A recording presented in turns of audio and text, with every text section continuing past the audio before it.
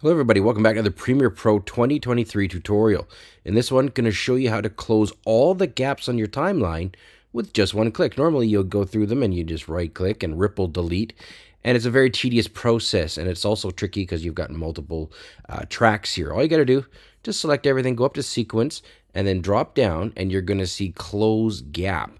That actually means close all gaps. When you do that, all the gaps are closed. That's all there is to it. Thanks for watching.